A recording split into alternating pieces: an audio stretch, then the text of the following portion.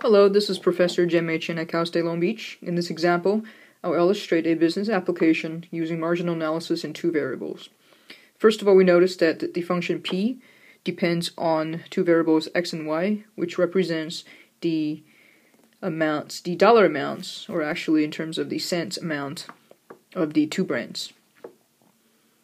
We notice that we want to use the marginal analysis to estimate the change instead of the actual exact change of the daily profit if we raise the price of the second brand but keeps the price of the first brand unchanged.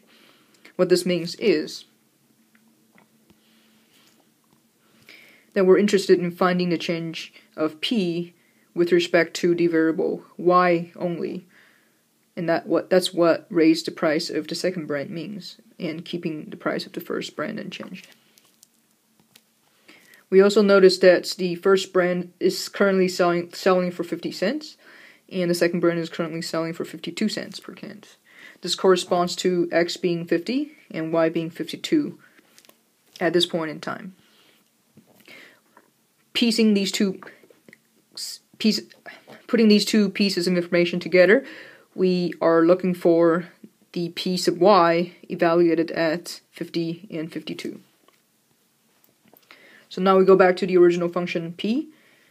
First, what we need to do is to take the partial derivative with respect to y here. Notice that if you're taking the partial with respect to y, the variable x is treated as a constant. So what's highlighted or underlined in blue are constants. When we take the derivative of those things, they go to 0. So the only thing that matters are the negative 7y squared, the 240y, and also the 10xy. You differentiate those term by term, you get negative 14y plus 240 plus 10x.